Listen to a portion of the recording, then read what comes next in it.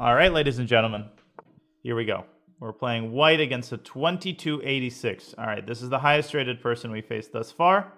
And I'm going to switch back to 1e4. We've done d4 a couple of games in a row. Let's go back to e4 and see how our openings hold up at a very high level. Well, we are going to stick to our guns. I'm going to play the Smith-Morra, which is kind of a scary prospect because I don't know the Smith-Morra well enough, I think, to justify playing it at this level. But if we lose, you know, if black demonstrates a superior knowledge of the opening, then so be it. Okay, I'm actually happy to see knight f6 because this transposes the game into an Alpen Sicilian, as you guys know. The move here is e5. And most Smith-Morra players are disappointed when they see the declined Morra, when they see the move knight f6. But in reality, the Alpen is in and of itself a very entertaining opening. And I've played it religiously in previous speedruns, and I feel like I know it a lot better than I know the Morra. So in this position, there is basically three moves. Queen takes d4 is a sideline that contains a lot of venom. I know Mark recommends it. I don't know it well at all. Queen takes d4 is a very interesting line to explore. Now, most people play c takes d4, but the modern treatment of the position is actually to start with the flexible knight f3, exploiting the fact that d takes c3 is impossible because the pawn is pinned to the knight. So knight f3 is what almost everybody nowadays plays as a matter of course. d6, yeah, so this is one of several possible lines. And now we play c takes d4, we recapture the pawn, and the main line is knight c6 in this position. Now we're just following mainline theory. And does anybody know what the main move here is for white? It's very important to be precise because otherwise white runs the risk of essentially overextending the center and getting some sort of crappy IQP position. So a lot of people here, they default to the move e takes d6, but that is exactly the kind of crappy IQP position you want to avoid.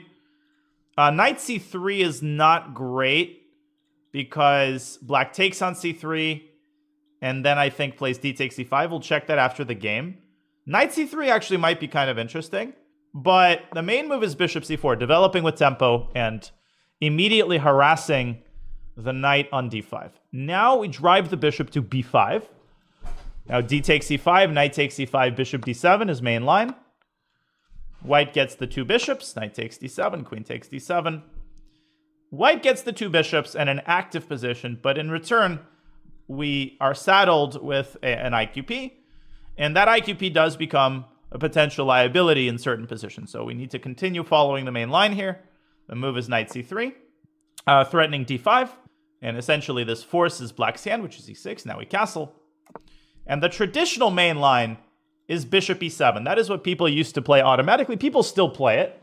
It's still very much a reputable move, but I think white is slightly better, according to modern theory. Recently, top GMs have been playing a couple of different moves in this position. I don't know exactly what is the most popular right now. I know that a6 has been tested at the top level. I know also rook d8 is a move. Yeah, rook d8 is on the board.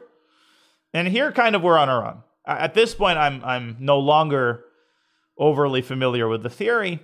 So let's try to figure it out over the board. Yeah, so rook d8 is totally logical. It attacks the d4 pawn. Now black is threatening to capture d4 with the queen. Now what you should understand about these lines is that sometimes you sacrifice the pawn on d4 for an initiative.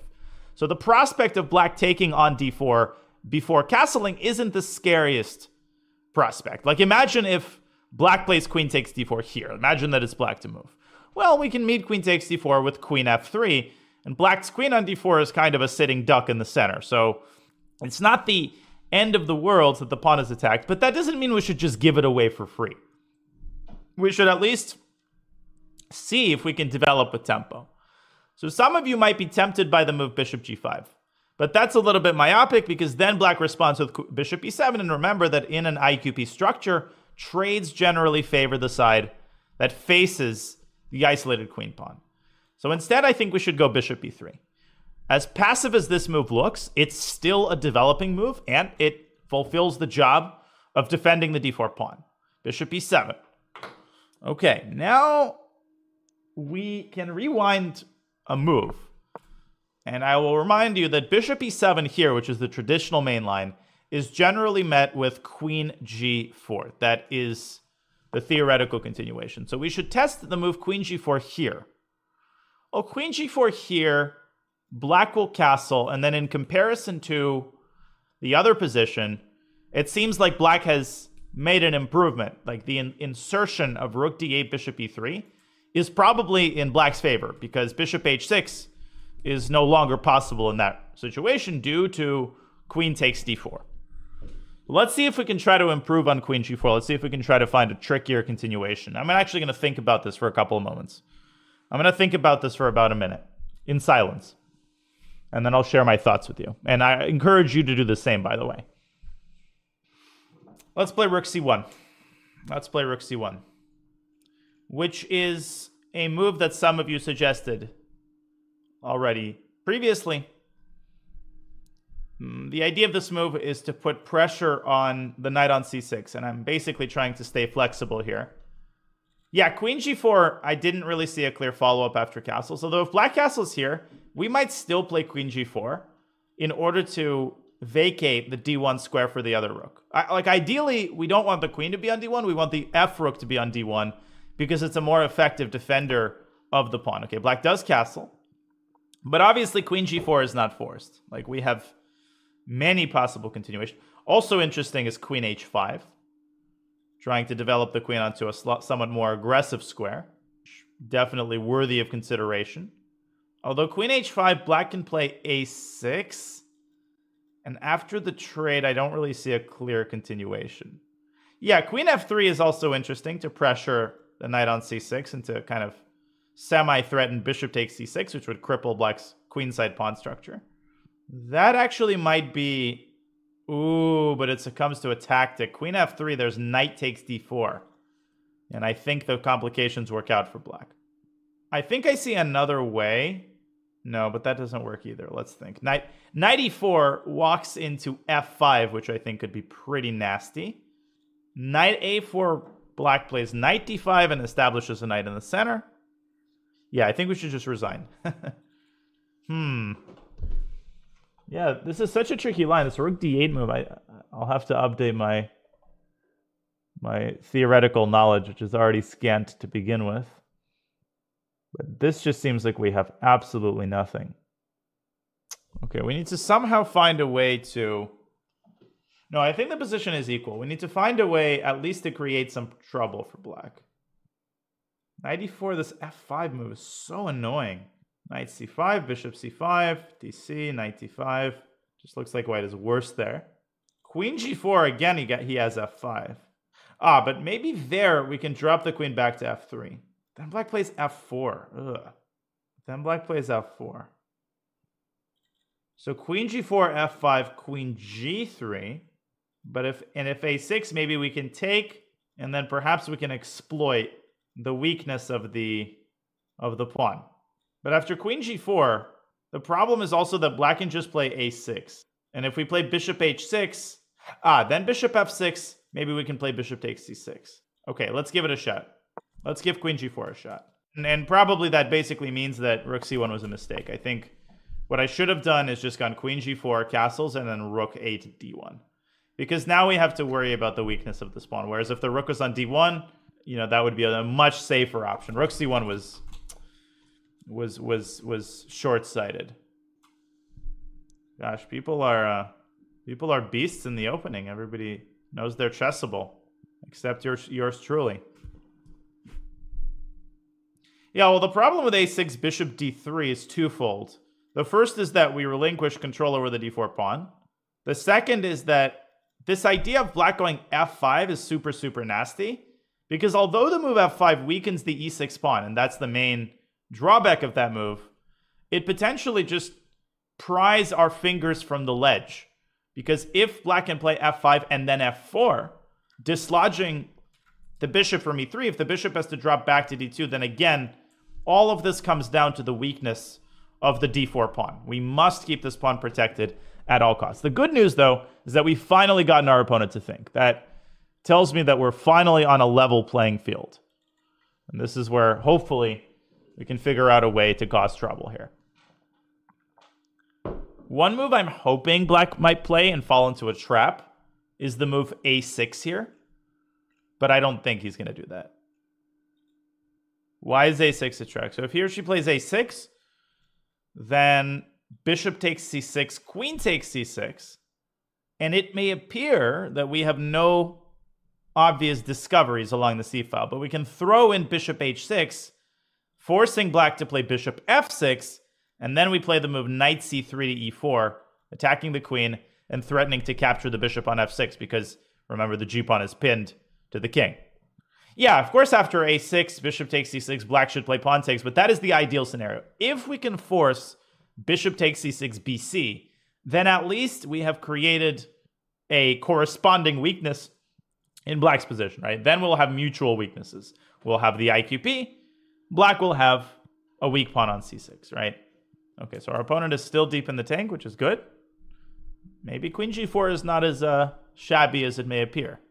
It's actually not so simple for black also to choose a move here. It's like a very, very... Okay, king h8. So our opponent chooses a very, like, slow positional option. That gives us the time we need to bring the rook to d1 and protect the pawn on d4, which makes me a lot less worried about the prospect of f5. It's still an annoying move, but after f5, we can drop our queen back to g3, and f4, of course, is not really possible because of bishop takes f4. Okay. So I think we've stabilized the position. It's probably still equal, like probably all 0, 0, 0, but lots of possibilities here to outplay somebody. Okay, so what other observations are we making here? Well, we've got our pieces on nice squares. We've got a rook on nice... I guess I'm kind of reserving my thinking until black's move, because black's move will completely change how we approach this position. Like, the move f5 here is completely different from the move a6. From a general perspective, it would be nice if at some point we could make some luft with h3 or even with g3. It would also be nice... I mean, probably the ideal square for the queen at this point is f3. The queen has done its job on g4. Once the black king has moved away from g8, the queen on g4 is sort of a sitting duck. It's not really doing anything. So on f3, it would at least be putting pressure on the knight on c6. Quote-unquote, threatening bishop takes c6. Well, are we looking to double rooks here? I don't think so. I think the d5 square is so well protected by black that hoping to push the d-pawn, okay, maybe we will. I wouldn't rule it out completely, but doubling rook seems really cumbersome here. I feel like it would give black a lot of time, and it would... In basketball, there's the term telegraphing a pass, right? When you hold the basketball over your head and you aim at the player you're trying to pass it to, that often leads to a turnover. In chess, it's kind of similar. In a complicated middle game, if a plan takes too long, you want to make sure that you don't get into a situation where your opponent allows all of the moves you want to make, and then you waste a bunch of tempi, and then your opponent makes one move, and it stops your main concept, if that makes sense. Are you more inclined to this position? Well, g3 versus h3 is kind of arbitrary. The reason I kind of like g3 is that it blunts f5, f4 simultaneously while creating luft. Of course, h3 is the traditional way of creating luft. But you shouldn't be afraid to play the move g3 if your opponent lacks a light-scored bishop. So I would make this move without a second thought. Of course, it's a little bit weakening. If black had a light-scored bishop lurking somewhere, g3 would be a lot more committal. No, we don't even need to re-fianchetto the bishop. We could just play g3. And black's not going to exploit these squares easily. Well, my cat is Jeff. Hopefully you're at least able to follow my general statements, you know? I'm trying to be as simple as possible in my explanation of how I'm thinking about this position. Knight c5, centralizing the knight. I think we should take that knight. I wouldn't want to allow black to establish an incredibly strong piece on d5, and I would much rather deal with a queen on d5 than a knight on d5, because a queen on d5 is not stable.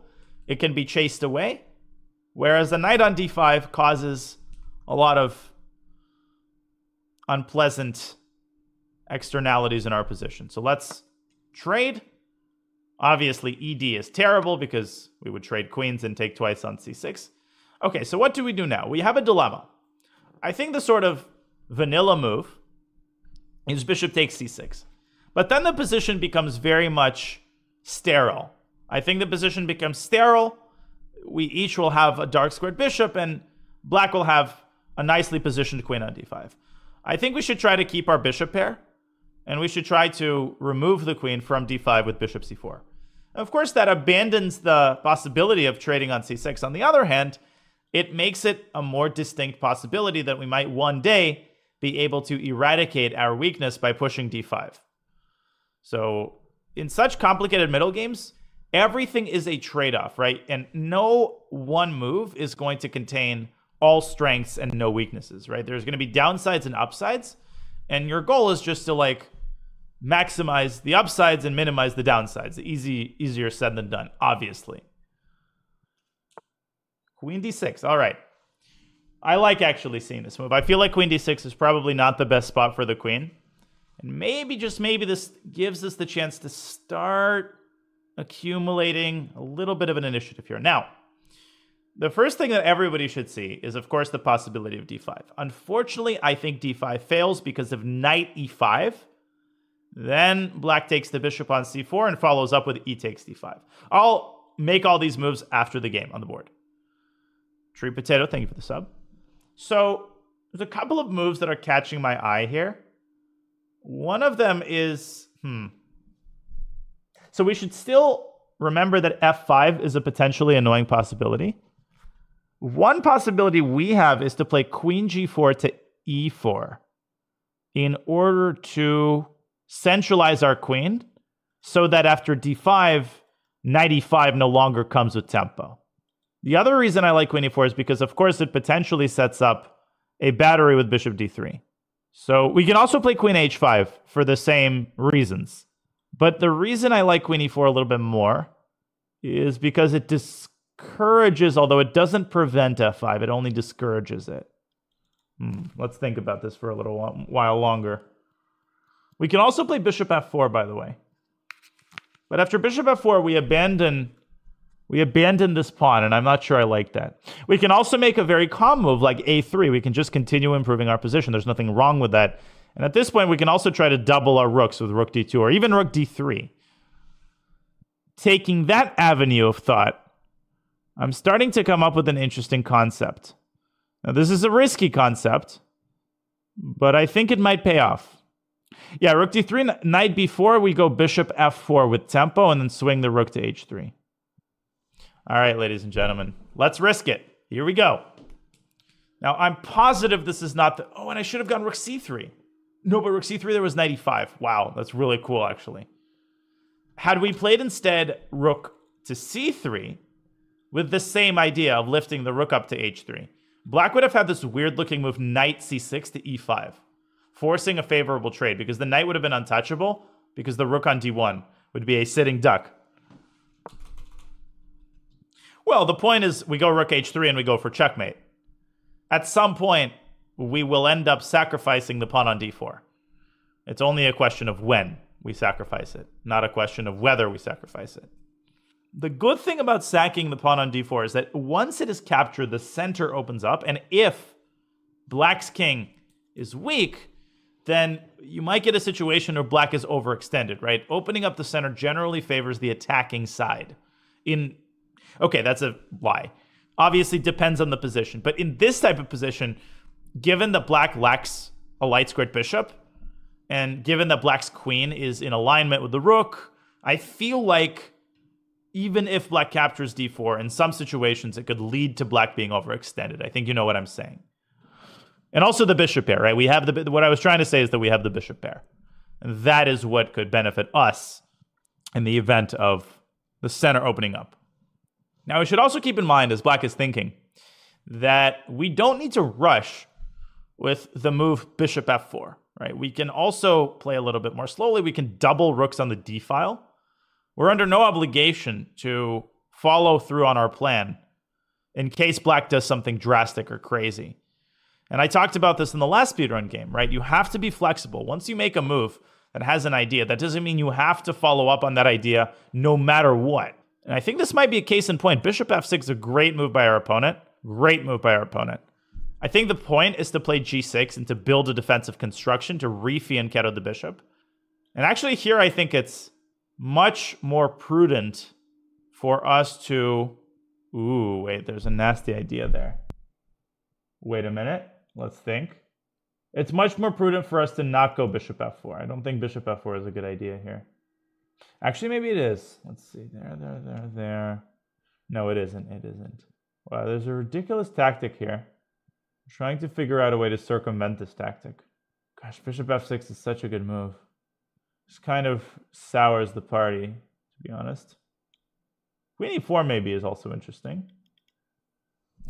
I have to say I'm getting outplayed. I'm just getting soundly outplayed here. Yeah, I blundered. If rook d1, there's this weird move queen b4, and then if bishop b3, he's got knight e5. And black wins in exchange in the game. Bishop f6, I totally underestimated.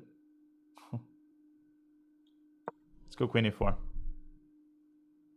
No, it's just that there are various people at this level are like ridiculously strong. But okay, the game is not over. I mean, we just need to find a way to keep our d4 pawn protected.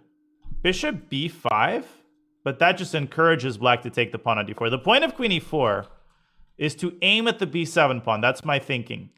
My thinking is to discourage knight takes d4, because then maybe we'll take on b7. Or by keeping our pieces clumped together like this, we're ensuring that there's going to be less tactics having to do with undefended pieces.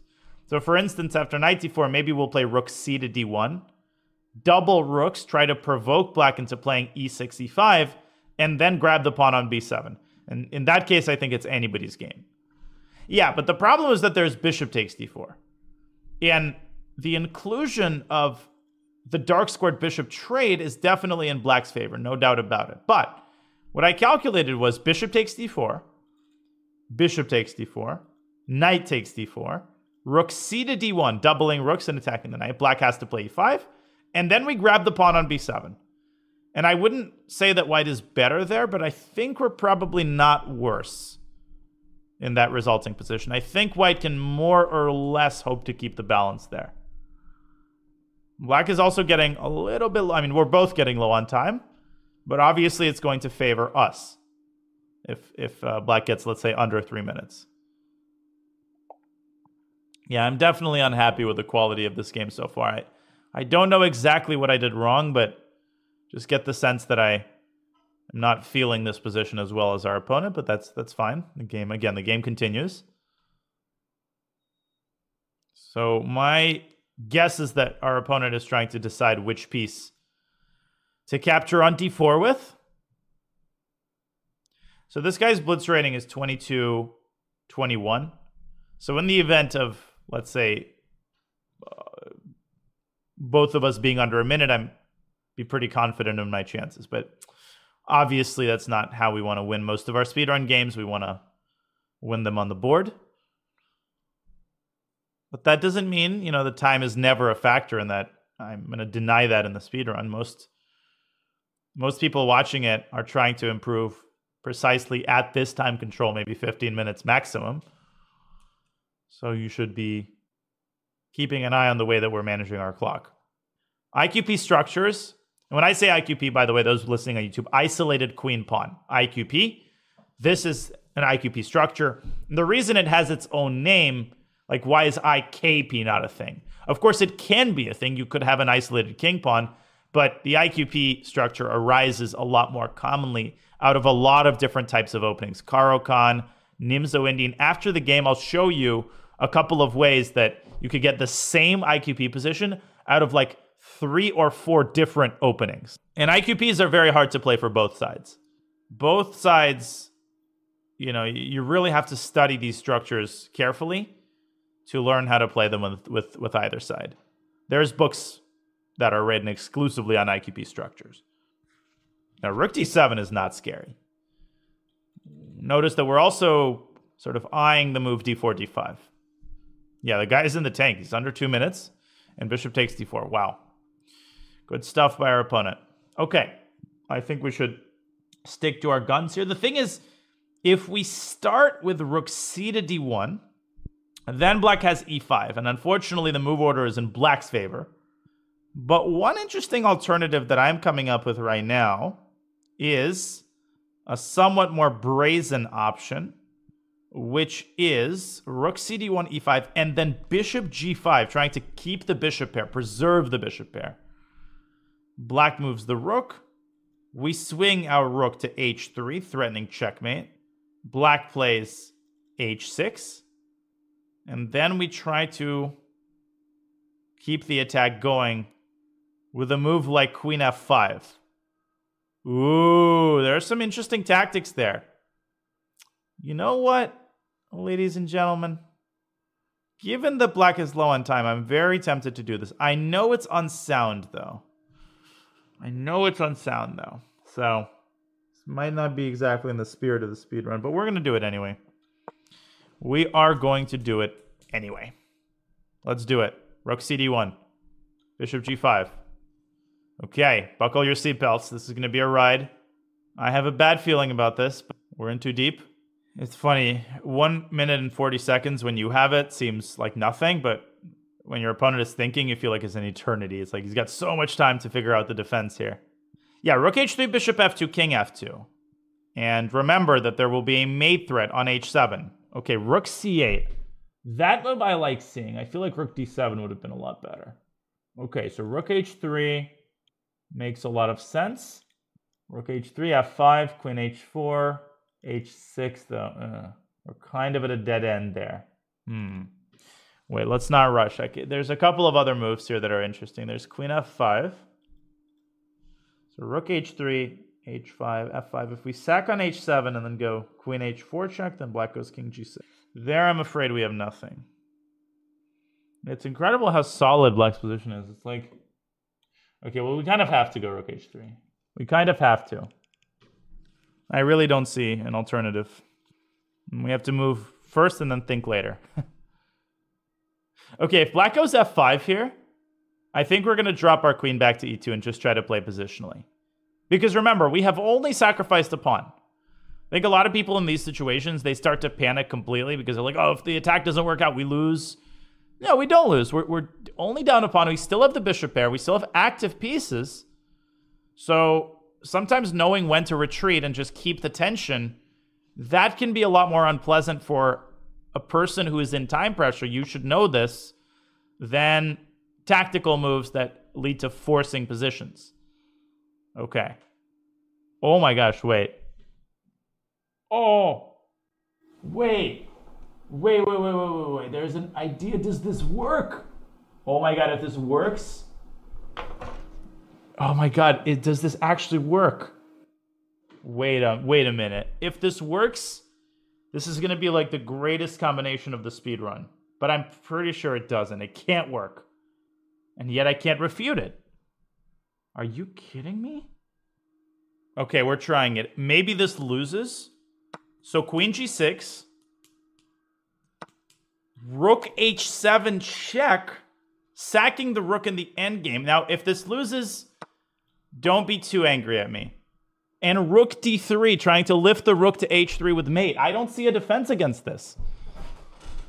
Now, there is bishop takes f2 check, obviously. I saw that. We step aside to h1. And here's the crazy thing. Now, listen very carefully. Here's the crazy thing.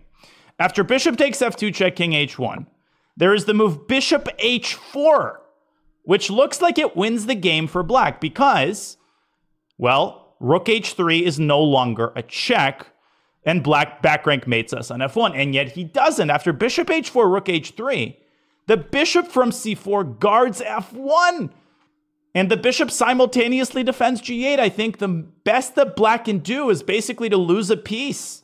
I think we're winning. Oh my God, this is beautiful. This is very uncommon to have a combination like this in the endgame. It's crazy how this works out. He's down to 20 seconds. I don't think he sees a defense either. There is rook f4 here. But after rook f4, we still go rook h3. Nothing helps. All right, there we go. Rook h3, rook f4, and bishop takes f4. Bishop takes g5, and we win a piece. It worked. Okay, now all we need, or did it work? Wait, not yet. I guess we can't celebrate just yet. Oh my God, is he actually defending? Wait. Oh my God, bishop f7 almost works. Wait. There must be a win here. Let's just calm down and find it. Okay, I found it. All we need to do... So here's the thing. If we play rook takes h4 check, that would be terrible. Because black goes king g6, and you guys should see that both bishops are hanging. So what we need to do is somehow defend one of the bishops first with an intermediate move, and we have a simple intermediate move, bishop d3 check, and that's it. Then we play rook takes h4, and the other bishop defends the c1 square. The bishop on d3 defended f1, the bishop on g5 defends c1, and black loses a piece. Unbelievable. Okay, I am super pumped that we just had this. This is, I'm going to clickbait the heck out of this on YouTube. That's it. King g8. Rook takes h4. No back rank mate. We're up a piece.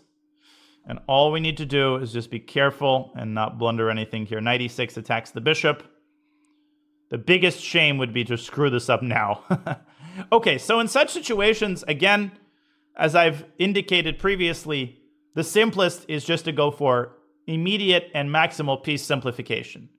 So if you really want to do this properly, then perhaps the best move is bishop f5 or bishop c4, either way, trading the bishop for the knight.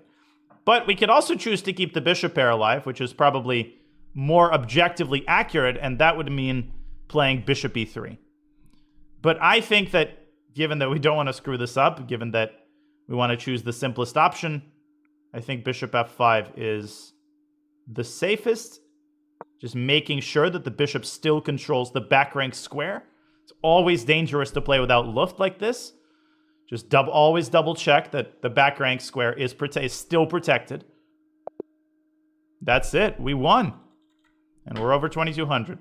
All right, we'll check with the engine, of course, but I'm pretty sure that the combination was sound.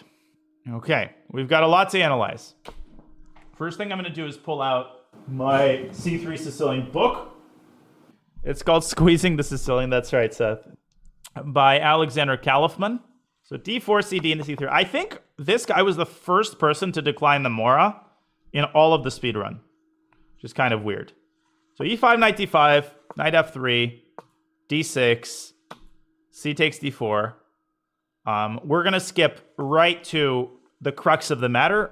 Now, if you're on YouTube or you're new to this line and you're getting overwhelmed, you can look all of this up on your own, but we basically followed the traditional main line all the way up until rook d8. So I've had a couple of games in the database in this position. And just to make sure that we're all on the same page, as I indicated during the game, bishop e7 is what people used to play exclusively. And the line goes as follows. We go queen g4, black castles. Now, you might say, wait a second, bishop h6 wins the exchange. In fact, bishop h6 is a blunder. Can anybody tell me why? Why is bishop h6 a blunder? And even some GMs have accidentally made this move. Well, it's a blunder. It's a small blunder. It doesn't lose the game on the spot or anything, but it loses a pawn. Yeah, queen takes d4. Queen takes d4. The queen defends g7. The knight defends the queen, and the queen attacks the other queen. So white has no time to take on c6 here. So for that reason, the main move is to start with bishop takes c6. Now, queen takes c6 is widely considered to be a mistake because after bishop h6, bishop f6, rook ft1, there is a very, very nasty idea where white goes knight c3 to e4 on the next move, putting pressure on the bishop. Like, even if black steps aside with the king, we can still play knight e4. And this is a very nasty situation for black because, well, I'm going to play knight takes f6 on the next move, and there's nothing you can do about it. If rook g8, I think 3 games in the database went bishop g5, and black is in major trouble here all of a sudden. Takes, and queen h5, and you're starting to lose all of your pawns. So it's important for black to play the move bc, because in comparison, after bishop f6, again, you don't have time to play knight e4, because black can grab the pawn on d4. I don't remember with which piece, but I think actually maybe with the queen. And black is fine here. So white has to waste the tempo on the move rook ft1, giving black the opportunity to shift the king over to h8. After knight e4, you have the time to slide your queen to e7. This is actually the move that we were lacking with the queen sitting on c6. This queen d7 to e7 defensive move is very, very important. Ton of games in the database here. But I'm pretty sure that after bishop g5, white has a small pull. This is a more pleasant position for white, I've always enjoyed playing this. Okay, so this is the old main line. But like I said, recently in this position, people have been playing... in this position, people have been playing two other different moves, one of which is a6. The other one is the one that black made in the game, which is rook d8. Let's start by checking the book. After rook d8, the Kaufman book recommends the following line. Okay, the recommendation is indeed bishop e3. So that is indeed the recommendation. Bishop e7. There's a couple of alternatives.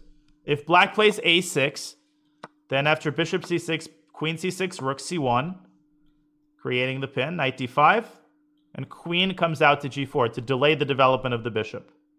h5, queen g5, with a small initiative for white, according to the authors.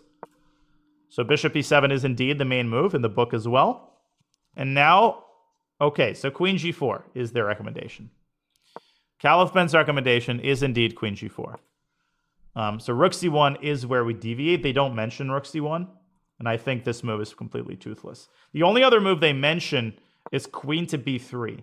After queen b3, black's task would be simpler. Castles, rook fd1, and now the simplest is just knight d5, leading to a bunch of exchanges. Takes, takes, takes, takes, takes, takes. Rook ac1, rook a5, a3, rook c8 equals in the game. Butescu against Vol, Correspondence 2016. As you guys know, if there's a bunch of correspondence games in a line, that basically means that it's the best line. So what our opponent played is probably what black should play. So after queen g4, after queen g4 in this position, black castles and white goes rook a to d1. This is the line in the book. G6 is the main line. If black plays f5, then the queen drops back to f3. And if bishop f6, white can break through with d5. Knight d5, knight d5, e takes d5. And who can spot the cute little move here for white? Yeah, at my level, like at this level, you know, if you're 2200 and you played a game like this is what you're supposed to do. You crack open your book, and then you figure out where you went wrong. No, queen takes, you play queen takes. No, bishop c4... I think black can play, let's see, it's not bishop c4. Okay, I think black can play knight e7 here. It's bishop takes a7. Yeah, it's bishop takes a7. The benefit of this move isn't just that it wins the pawn back. It's also that the bishop can drop back to b6, attack the rook. Why is attacking the rook important? Because if the rook moves, then black loses d5. So bishop a7 is what they give, with a small advantage for white. So for that reason, instead of bishop f6, bishop f6, the best move is knight d5, and this actually equalizes. Yeah, so according to the authors, black actually equalizes with this line. Takes, takes, takes, takes, with another one of these typical toothless positions, equal. Yeah, black can equalize with castles and with a move f5 in this position. But that requires very advanced theoretical knowledge. I mean, black would have to know all of this topical stuff. And if black plays g6, then we respond with d5. Knight takes d5, and again, this bishop takes a7 idea. This, by the way, is how opening knowledge is acquired at a high level. Not only are we looking at the theory, and I know you're probably bored to death, but we're also loading ourselves up with typical ideas. See, now you're not going to forget about this idea of going d5 and taking on a7.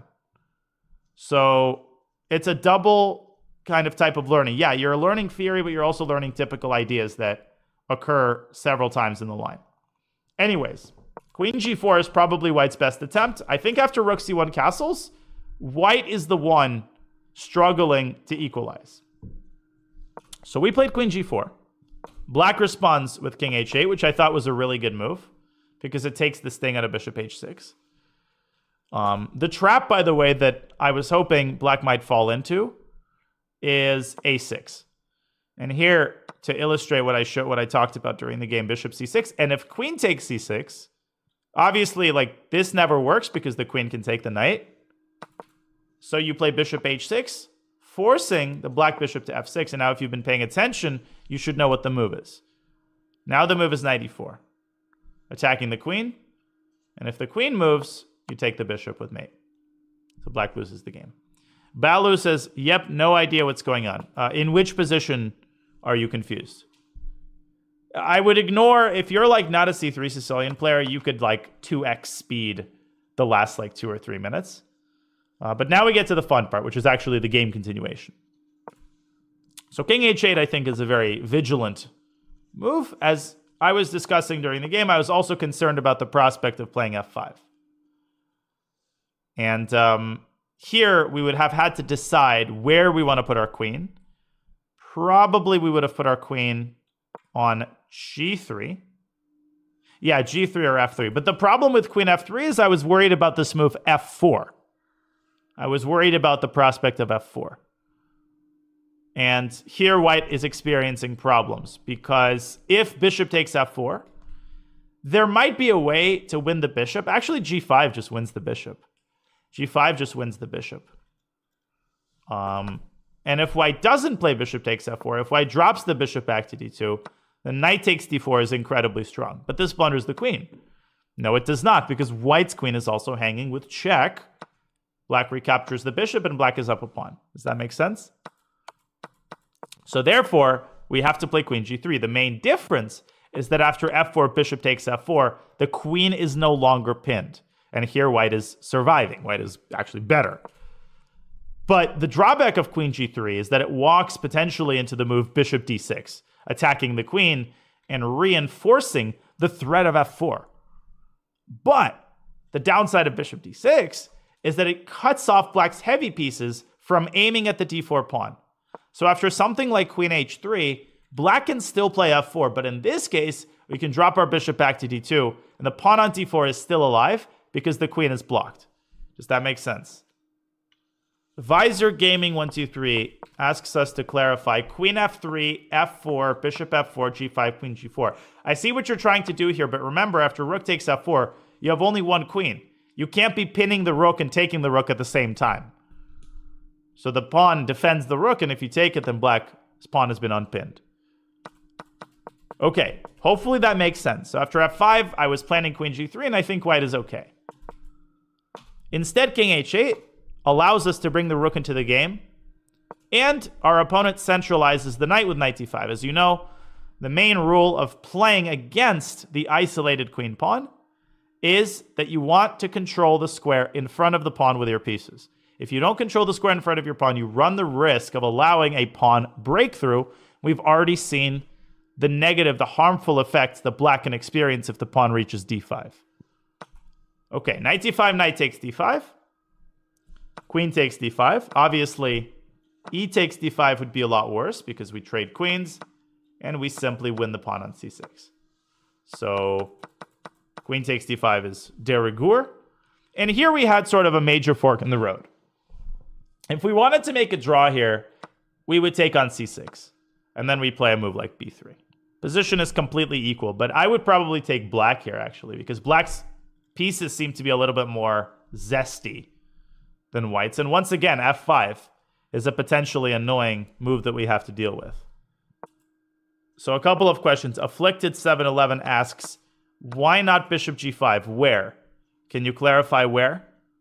I'm not sure where bishop g5 is appealing to you. I mean, here, if you play bishop g5, there's nothing inherently wrong with this move. It's just that, I mean, it leads to a bunch of trades, and I feel like it's also kind of toothless. Like bishop takes g5, queen takes g5, black can play queen e7, offering the queen trade. And remember, black is still controlling the square in front of the IQP. So if you just start barreling headfirst toward an endgame, you're just going to end up being worse. You're just going to end up being worse. I've shown you before the Karpov-Korchnoi game in the IQP, one of the most famous examples of playing against the IQP and how harmful it can be for the side with the IQP to trade all the pieces. Sorry, we were here. Is bishop e3 a problem piece? Now, bishop e3 is a defensive piece. Remember, defensive pieces have a reason to exist. It's not the sexiest piece alive, but it is what's holding together the d4 pawn. I like the placement of this bishop. I think this bishop is sort of the backbone of our position. Okay, takes, queen takes, and we decided on the more dynamic move, bishop c4, queen d6. And here, of course, I can guarantee you that I made several moves that the engine will be laughing at. It's entirely possible that we should have gone for something safer, such as just doubling the rooks on the d file to make sure that the d4 pawn is perfectly well protected. I think the position here is about equal, right? It's balanced. We've got the IQP, but we have the bishop pair, and our pieces are relatively active. But instead, we decided on this, very brave approach, rook d3. And to be honest, I just underestimated bishop f6. For some reason, I was only seriously considering the move knight b4.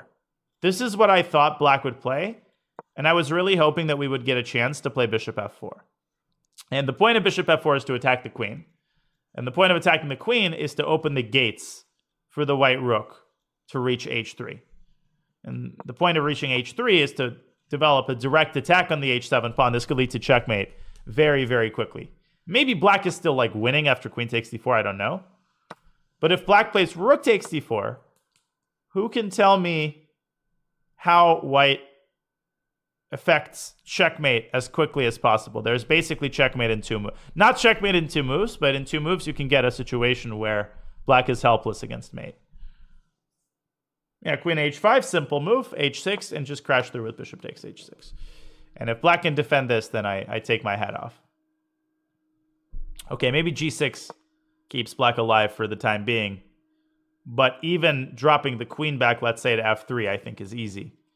Because the rook is hanging and there's a discovery and this is just over.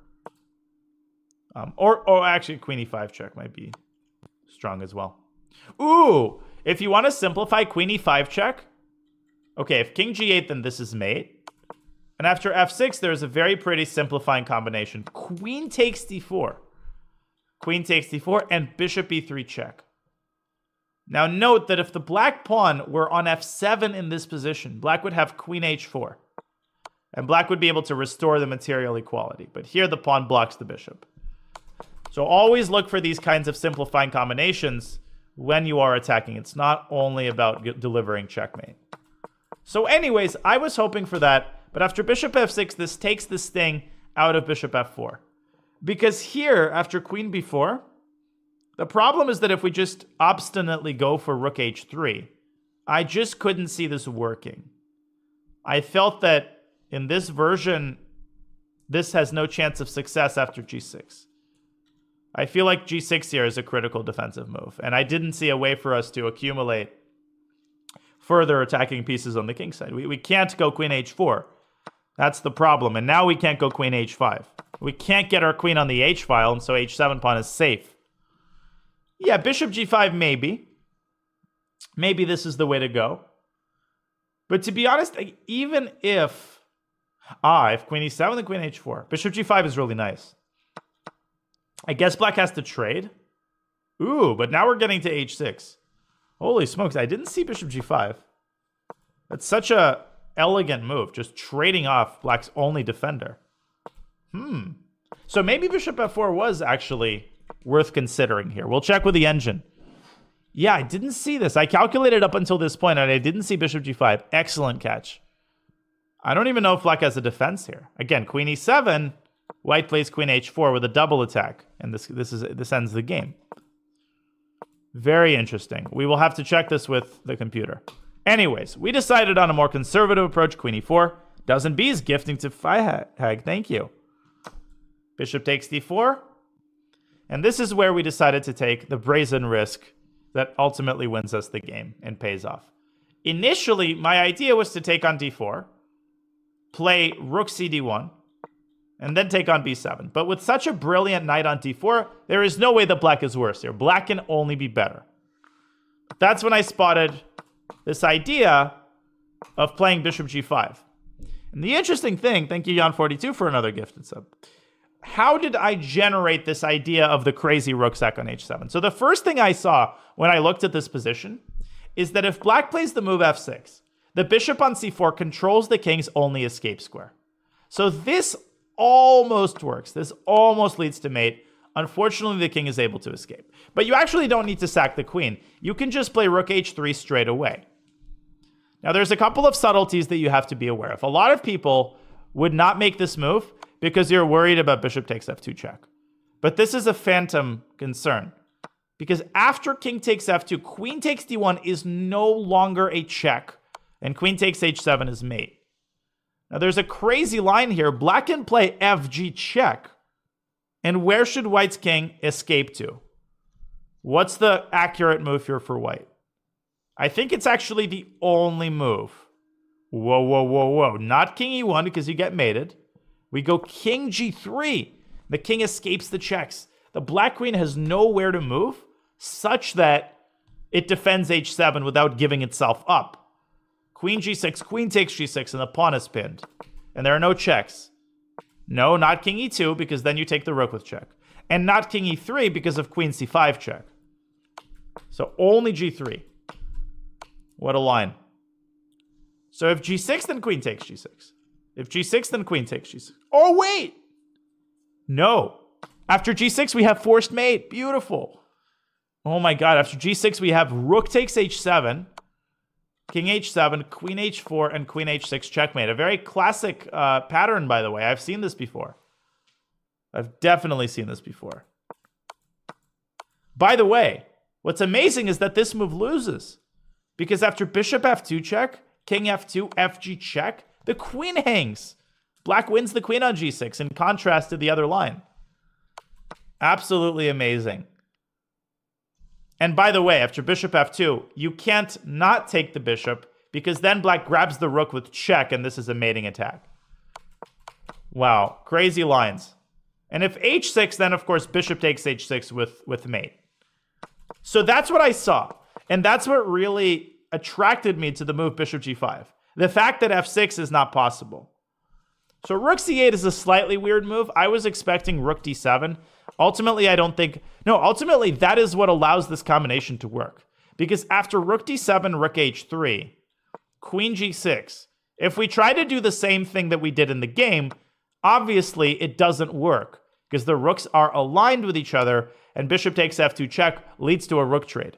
So what made this combination possible is the move rook c8, amazingly.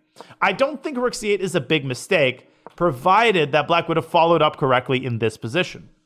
So rook c8, rook h3. And I think the only way... Well, the question of how do you know, asks Truth the Bluff, how do you know when to start detecting these tactical ideas? Well, there's a bunch of articles on this. There's a book called The Tactical Detector. There's a book called Invisible Chess Move. I have an article on chess.com called The Tactical Detector. But basically, one surefire indicator is when your opponent's king is out of squares. So like the moment black plays f6, the black king has 0 escape squares. And that is like an automatic short sign that you should start looking for like mating ideas. And obviously, like when you have a bunch of pieces staring at the opponent's king, there's no secret, there's no crazy like intuitive ability. It's more like I've got pieces that are in the proximity, in the vicinity of my opponent's king. So after rook h3, I think the key for black was to play f5. Here, if we sacrifice on h7, what I calculated at first was queen h4, king g6. I briefly got excited about the move bishop e2, threatening mate in 1, but it's way too slow, and black can defend with rook h8. It's way too slow, and black can defend with rook h8, and black consolidates the extra rook. So had black played f5, we would have gone queen h4. But here I think black can simply play h6. And while this looks impressive, in reality, white's pieces are just kind of stranded on the king's side. Black threatens bishop takes f2 check, and things could get really bad here for white really, really quick. I just don't see a way for white to follow up on the attack. What we would have done in this position is the incredibly tricky move, queen e2. Who can tell me what queen e2 threatens? Like, what if black plays just sort of like a nonchalant move, like a6? Yeah, it creates a hidden threat. Rook h7 and queen h5, and suddenly the king is mated. Black has to give up the queen.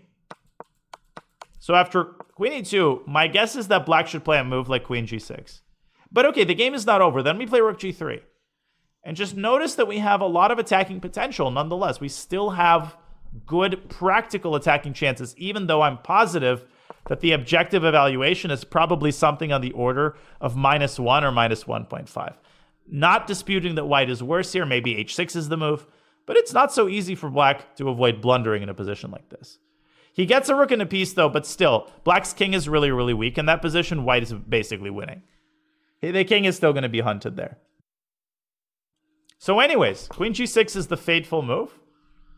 After queen g6, f g6, anyone listening who has done a fair amount of Puzzle Rush should be familiar with this kind of idea of the sack on h7 followed by a mate on the h file. There's like a million different iterations of the same idea where you basically, the king is stuck on the h file, you sacrifice a piece to open the h file, and then you use a heavy piece, the remaining heavy piece, to deliver check on the h file. So for example, very simple example from one of my games, just to show you that like pattern recognition is actually a thing. It's not a invented concept, you know. This is a very simple example from one of my games. It's a crazy looking position, but I was able in this position to identify the typical tactical pattern. The bishop sits on e6. It covers the king's only escape square. And so the simple winning line is knight takes e5. My opponent was relying on e takes d3. The queen is hanging and the knight is hanging. But now knight takes g6 ends the game. Same exact concept. You clear the h file, and now queen h3 results in a very simple checkmate. Okay, so you should be familiar with the underlying concept. So if the white rook had already been on t3, everybody in this room should immediately understand that this is the mating concept. But I have also seen examples of combinations where you play a move like rook d3. It sounds absurd that black has no way to defend against mate, and yet that is exactly the case. But the bottom line is that it doesn't cost any money to test these types of lines in your mind. It's just such a nice position. It's such a beautiful position because like the king is cut off, the other bishop sits on the g-pawns, not allowing black to create luft to the move g5. But what's craziest about this to me isn't even that there's no stopping rook h3. It's that after bishop f2, white is still winning with king h1. The craziest thing is what this bishop is capable of. It's defending f1 and g8, and both of those things are mission critical. So no matter where black's bishop goes, you're opening up the defense of the f1 square, reinforcing the threat of rook h3. Black found the most resilient defense, which is bishop h4, rook h3, and rook f4, but now we simply take back.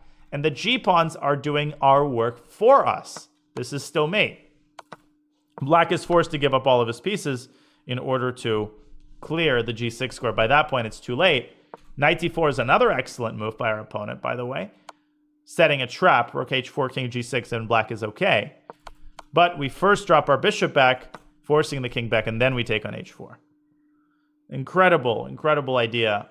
Maybe I'm overhyping it a little bit, but the fact that it happens in an endgame, and the fact that black's bishop takes f2 check and it still doesn't help, and our king is basically mated, is just totally nuts. Chess is just such a crazy game. Like, we could be getting outplayed the entire time, and then all of a sudden there's this mating combination out of nowhere. And the fact that the bishop on g5 defends c1, the bishop on c4 defends f1, and black's rooks are aligned on the f and c files perfectly just where we need them to be. Yeah, the fact that the other bishop controls c1 is so crazy. Nuts. Absolutely nuts. But I hope you enjoyed the game, folks. Maybe the analysis at the beginning was a little bit too technical. If so, I apologize. But I really wanted to be thorough. I wanted to make sure that we had properly considered the opening. We can check really quickly before I finish the video the engine assessment in a couple of key positions. Let's check the engine analysis in a couple of key positions before we pause for today. So, Okay, actually queen g4 is best. So the computer actually likes this. Wow, we actually were playing really, really well. Yeah, queen e4 immediately, and white is apparently better. Queen e4, the engine gives a small but stable edge for white, as you can see. Dozen beast, thank you. I was not confident enough. I thought after queen e4 there's f5. So I calculated this line. Queen e6, bishop e6, f4, bishop d2, knight d4, but I stopped here. And I thought there's like a double attack, but after this simple bishop g4, e2 square is defended and white has the bishop pair and in an open board. So the centralizing move, queen e4, would have been best. Instead, we went too brazenly with rook d3. Oh, f5 was best here. Yeah, after f5, this just puts us to shame. Queen e4 is good. But bishop f4 was actually best. Yeah, queen b3, rook h3, g6, bishop g5. And white is better. Or at least it's double-edged. So instead we went here. And of course this is a mistake. And that's kind of, ooh, it's -3. Oh, this was a big mistake. And of course, as I had told you guys, bishop d4, knight d4, rook cd1, e5, queen b7 was objectively best with an equal position. So why is this losing? Oh, and yeah, this is indeed winning. Why is this so losing? Oh, it's because of queen c5. Oh, and after bishop takes d8, queen takes c4. Oh, my lands. And there's a threat of bishop takes f2 check, winning the white queen. So white ends up also losing the bishop on d8. Okay, that is crazy. Queen c5, bishop takes d8, queen takes c4, and then black gets 2 pieces for a rook and a pawn. And a monster bishop on d4. So white is losing. And, okay, white has to play b3 here. It's not totally over. But here, black can snag another pawn. It's still pretty complicated here, though. Like, white still has a bunch of attacking ideas, but apparently, just something like knight d4, the compensation is obviously insufficient. So much depth hides beneath the surface. But yeah, I'm still happy that I was able to find this. And then we did everything very cleanly. Excellent. Okay, guys, hope you enjoyed the game. That was a lot of fun. We're 2,200 plus. We're going to end the speedrun around 2,300. So we're nearing the end, but there will be a lot more content to be made afterward. So thank you all. Thanks, everybody. Thanks for hanging out, and I will see everybody later.